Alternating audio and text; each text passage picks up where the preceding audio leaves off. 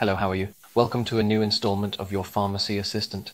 On this occasion, we would talk about what it is used for and how it is used. So let's take a look.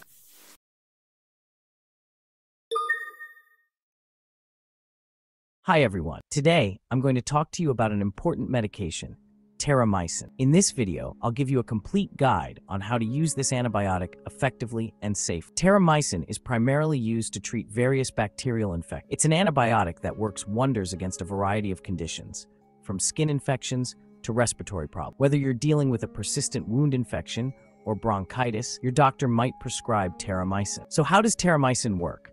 It's actually quite fascinating. This medication belongs to the tetracycline category of antibiotics. It stops the growth of bacteria by interfering with their ability to produce the proteins needed for their development. No proteins, no growth, no infection. Let's move on to dosage and administration. It's crucial to follow your doctor's prescription exactly. The dosage may vary depending on the type and severity of the infection, but it usually starts with an initial dose followed by a maintenance dose until the treatment is complete. Never skip doses, and don't stop the medication early, even if you start to feel better. However, like all medications, Terramycin has its potential side effects. Some people may experience an upset stomach, dizziness, or sensitivity to sunlight. It's also important to note that Terramycin is not suitable for everyone. It should not be used by pregnant women, breastfeeding mothers, or children under 8 years old. In conclusion, Terramycin is a powerful tool against bacterial infections when used correctly. Always consult your doctor, follow their instructions,